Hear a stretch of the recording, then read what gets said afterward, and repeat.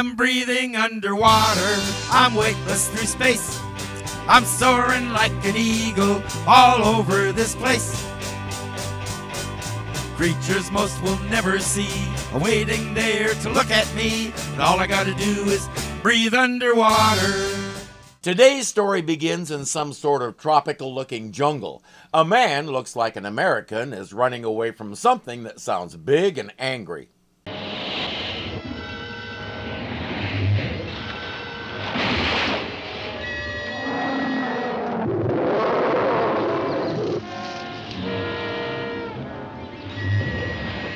It's definitely big, but it doesn't appear to be especially angry. Hungry, maybe, or it may not even care that that guy is there. It's hard to tell.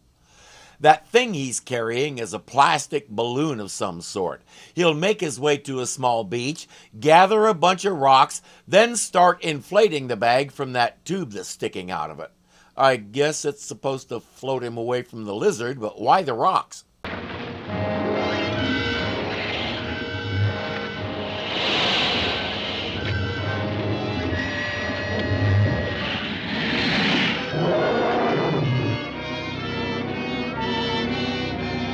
Because he intends to make his journey on the bottom and breathe off that thing. Considering the size of the bag, I hope it's a short trip. Carol? Just a minute, I'm in the dark room. Lee, what a pleasant surprise. Come on in, I'll be with you in a minute. Seeing Yvonne Craig is always a pleasant surprise. I've talked about her many times, especially when she was Batgirl and I was doing Animania. And once again, as I watch her do something as simple as walk across the room, I'm struck by how her every movement looks like a smooth dance.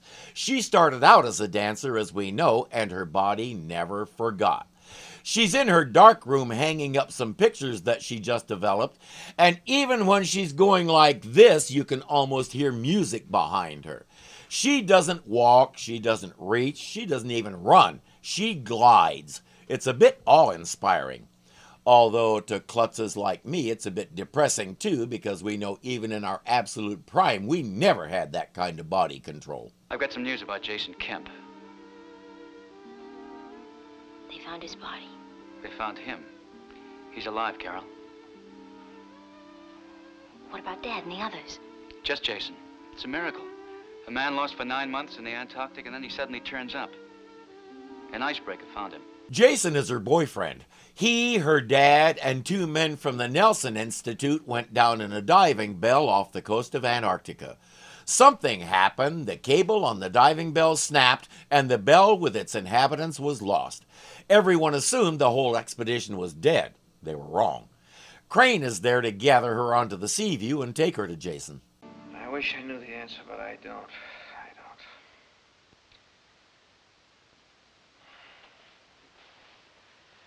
You look marvelous. You're still my girl.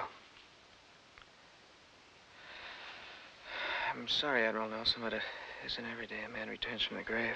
I can think of 3 instances, and they're all recorded in the same book. Of course, Jason. We hate to press you, but if you could remember anything about what happened. Jason, if Dad was killed, you must tell me. I can stand anything but not knowing. I don't know. I keep trying, but nothing comes. Intense trauma does that. I remember almost nothing from the night of my heart attack. My mind has blacked out all but a couple of little flashes of things. I know the pain I experienced was the worst I have ever felt, and that's probably why my brain doesn't want to go back and look at it. Considering he was being chased by dinosaurs, I can empathize with his forgetfulness. Carol was on the icebreaker that launched his diving bell, but she can't tell him anything they haven't already discussed. He's still drawing a complete blank. Our other guest star is Nick Adams. No, this guy isn't a pathetic weenie. This Nick Adams was born in 1931 and grew up wanting to be a movie star. Friendships with James Dean and Elvis Presley helped him break into the business, and he's best known for playing Johnny Yuma, the lead character in the Western series The Rebel. He had a good career going, but had some issues with nerves. His doctor prescribed some stuff for him to deal with it, but forgot that he was already taking some other medication. A bad drug interaction killed him almost the moment he took the pills. He was 36.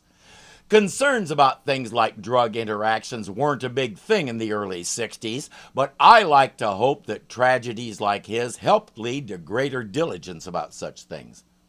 On the plane that brought him here, he did some talking into a tape recorder. Everybody assumes he was delirious. Hot, the stinking jungle. Run 5 yards and you sweat like a... What's that? You hear it? Do you hear it? It's coming closer. Quiet, quiet. Don't move. There.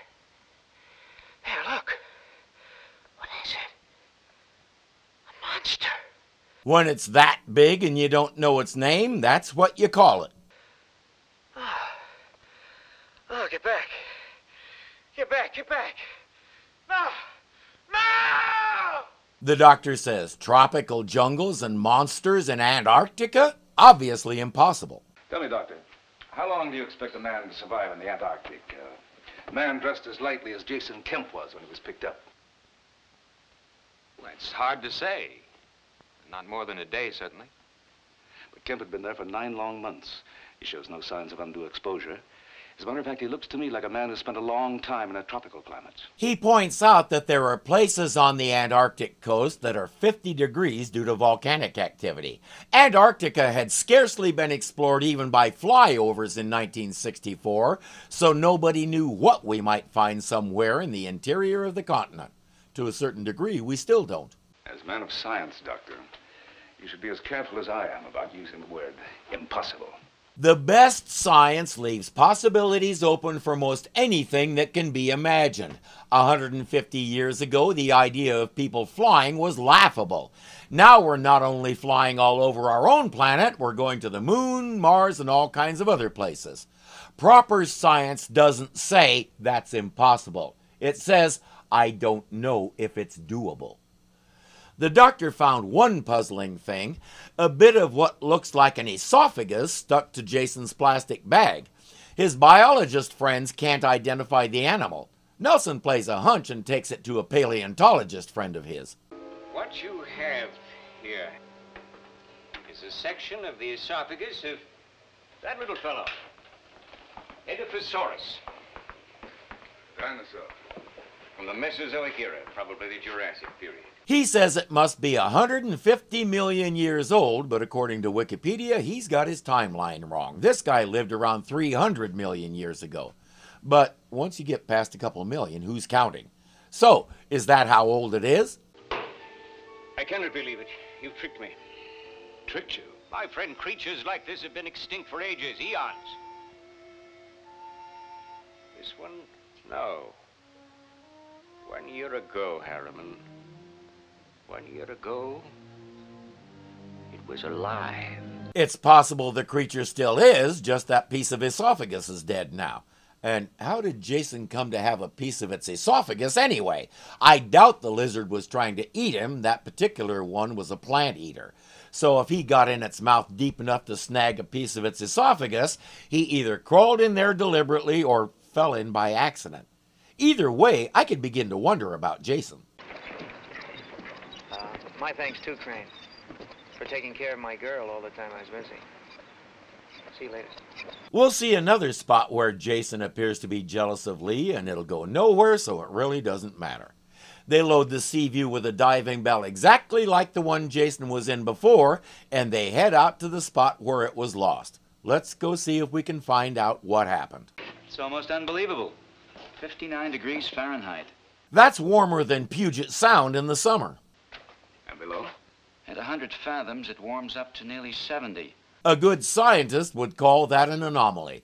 I'm not a good scientist or a bad scientist or any scientist at all, so I'll just call it weird.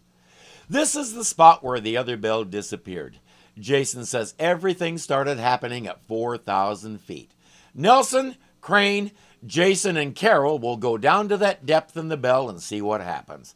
We established that Carol is probably the best underwater photographer there is, so she'll take pictures all the way down. So far, she's getting lots of pictures of bubbles. Still no current? No tidal surge? None.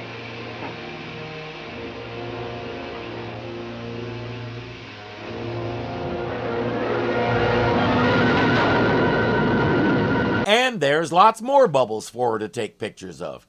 Crane tells Curly to haul them in, but the cable breaks just like the other one did, and they're swept into a cave.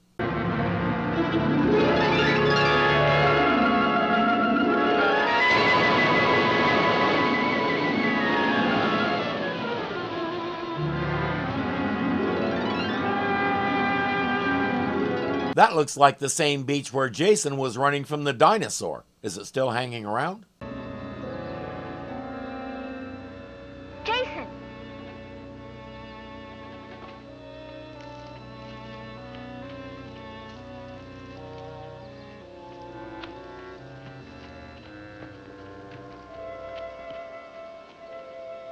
Remarkable. What could possibly leave a huge print like that? That looks to me like the distinctive track of the tree-toad. An Edaphosaurus. Okay, it could be that too. And to answer my own question, yes, it's still hanging around.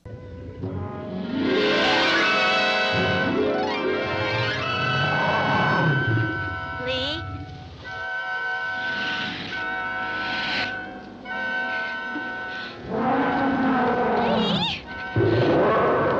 Lee? Lee? Lest anyone presume, that's not a quote-unquote girly thing. She's perfectly capable of running away on her own. She's calling him because he's got the rifle.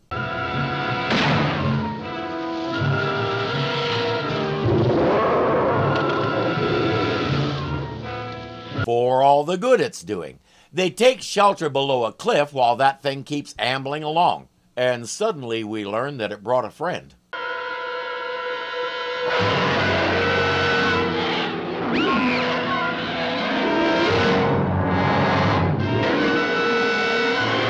Okay, friend may have been too strong a word. Lizard fight!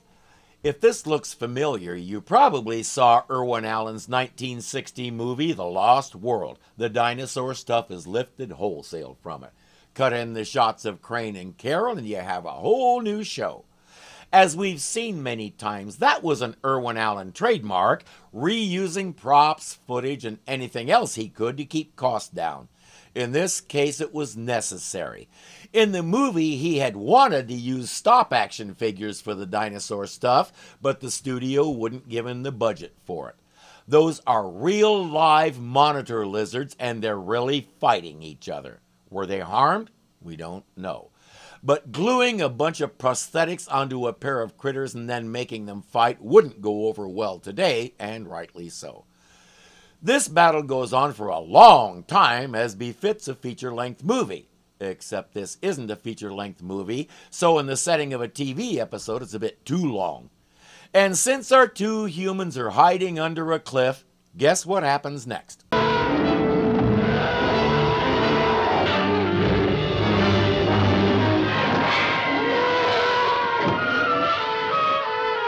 If you had monsters fall off conveniently placed cliff on your bingo card, mark that spot now. Jason and the Admiral found a campsite of sorts that they want to check out, but Crane just spotted something way more interesting. Wait!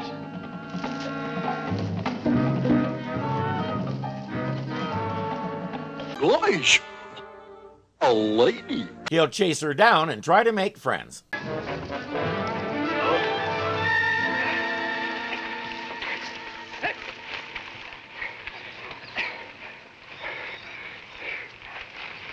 Grabbing a woman by the thingamabobs and wrestling her into submission is the universal sign for I want to be friends. Bet you didn't know that.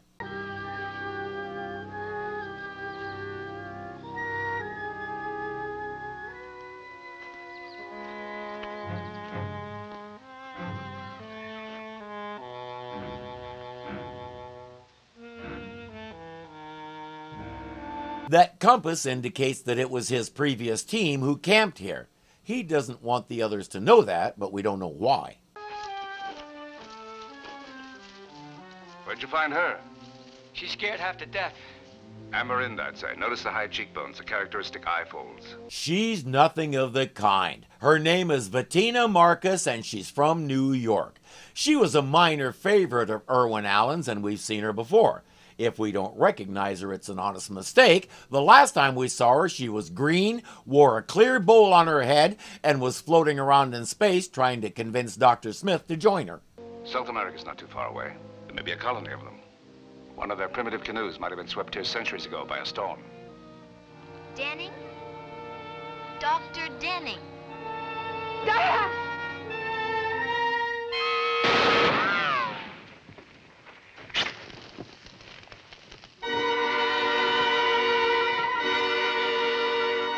And she's not alone. They have a makeshift prison in a cave. That sacrificial altar out there, is that for us? Ceremony to the fire god. At high noon on the longest day of the year. That's today. Less than half an hour. Less than half an hour, we're all dead. Weird things were happening on the way here, and the Admiral suspected Jason was trying to sabotage the trip. The question is, why? What's he so afraid of? You wanted my father dead. Why, Jason? Why? I didn't want anyone dead, I swear to you, not anyone. I'm beginning to understand now. Part of it, at least. When you left here, Denning was alive. You knew if you didn't come back until after the fire god ceremony, he'd be dead. What are you afraid of, Jason? What can Denning tell us about you? I think we're about to find out. Don't look at me like that. How can any of you know what you would have done in my place? You don't know what it was like. But I know, Jason. Dad. Believe it or not, under all that hair is Les Tremaine, mentor from Filmation's Shazam series. And does he have a story to tell? So you did get away, Jason. I wondered about that. Herod and Younger weren't so lucky, were they?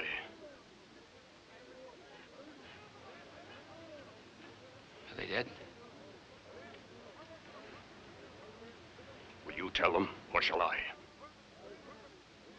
I'm not sure he can speak right now. You'd better tell it. It probably sounds better coming through fur anyway. There was a girl who fell in love with him. He used her to escape. But Herod and Younger... Tell them! I didn't know they'd be killed. He knew. He used them. He deliberately led Herod and Younger into a trap. While they died, he slipped away. And now we know why he tried to delay coming here until after the natives killed the doctor, and why he tried to shoot the girl. They can all testify that he sacrificed 2 other men to save his own skin. Doctor?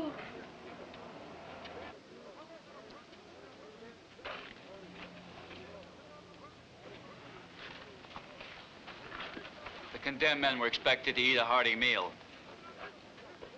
Doctor. Don't let her leave. Even though he betrayed her, the girl still has feelings for Jason. He'll try to convince her to open the door, but she's afraid of the guard. By this time, the world had a couple of James Bond movies under its collective belt, and Admiral Nelson is taking a page out of the Master Spy's book.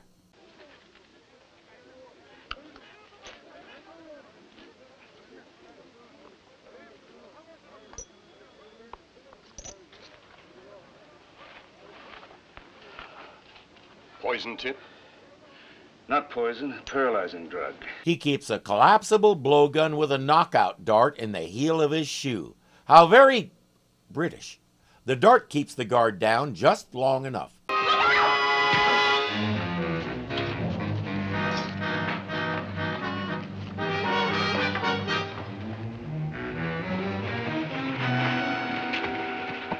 Will that take us to the pool?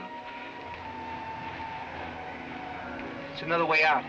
A cave by the big water, but dangerous, very dangerous. And the rest of this place isn't? A fire monster. She may mean a volcano, a lava flow of some kind. Where will this take us? That's the pool. I vote for the pool. Or not. How about that other way?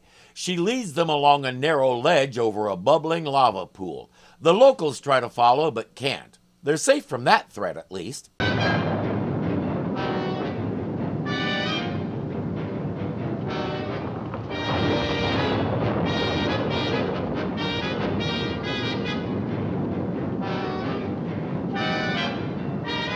And they know somebody's been here before, because if that cave opening is a natural formation, so is this mouse.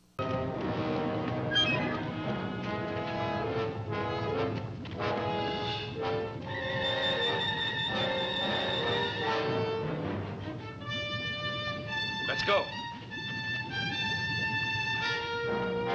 That too. That's her native language for "I'm not as crazy as you are."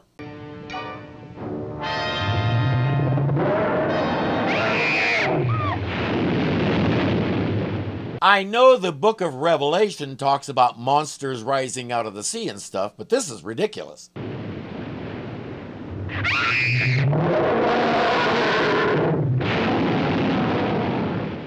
We'll never get by. Lee, we can break that dam, the lava will pour out and kill it. There's a convenient log sticking out of it that can serve as a nice lever to pull it apart. The professor says once that dam breaks, we'll need to get out of here quick, because that hot lava hitting the cold water and ice will cause an explosion. Crane will go knock it loose, but he has a problem. He can't get past the lizard. Try and attract his attention.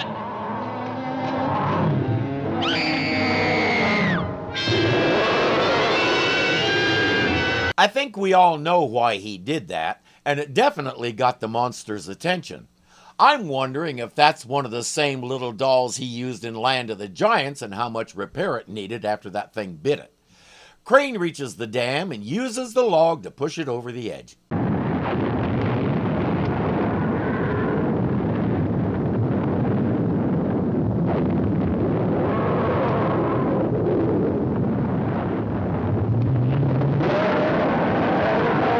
That's a lousy way to go, even for a dinosaur. The next series of caves takes them out to the cold Antarctic coast, and them without their mittens.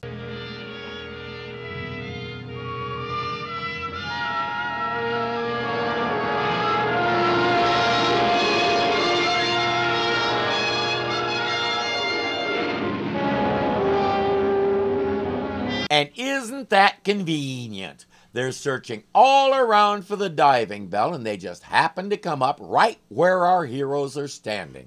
Well, we had to wrap this whole thing up within the allotted runtime somehow. Curly will send out a rescue boat, and all is well, except that dinosaur never got to finish digesting Jason.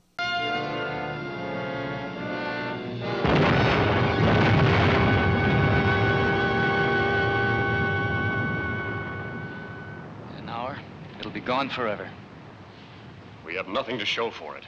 Carol should have her pictures. I'm more concerned that we just wiped out an entire lost civilization. Nobody will mention that. She took her pictures to several scientists, but even with her father's word, nobody believed her. Then a certain producer got wind of them, and he bought them for a small fortune. He said there was no end to the movies and TV shows he could make out of something like that. I'm breathing underwater, I'm weightless through space. I'm soaring like an eagle all over this place. Creatures most will never see are waiting there to look at me, and all I gotta do is breathe underwater. Today's story begins in some sort of is running away from jeez. Okay. Ideas like his help the lead great to a bad drug interacting. Oh, come on, David. Monsters fall off conveniently placed. Conveniently, I can say that. Monsters fall conveniently. Oh, good grief, come on. But they want that catch. Well, we had to wrap this whole thing up within the allotted time somehow. Boy, I screwed that all up.